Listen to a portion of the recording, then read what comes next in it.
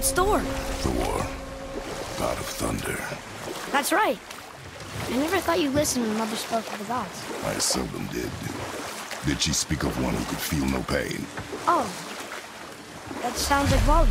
Baldur. An Aesir god, son of Odin and Frigg. And Odin is king. That's right. Why do you ask?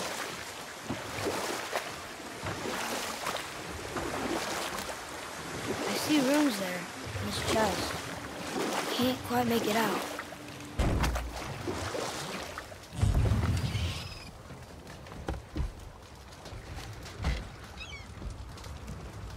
It reads, sacrifice your arms to the center of the water.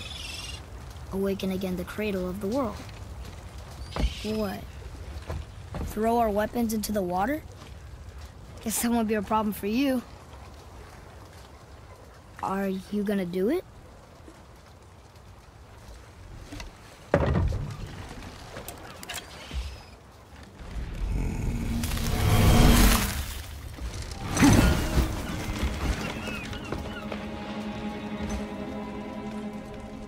The axe did not return.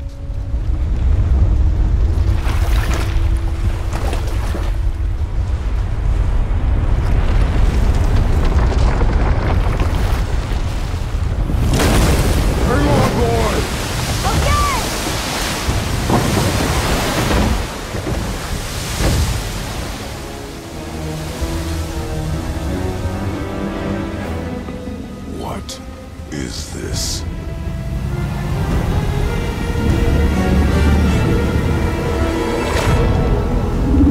It's the world serpent.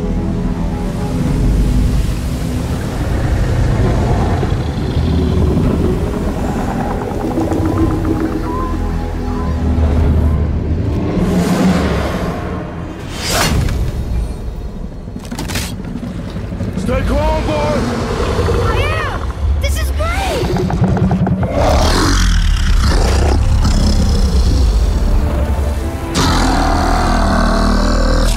It speaks? Yeah! Mom said he's friendly! What does it say? I don't know!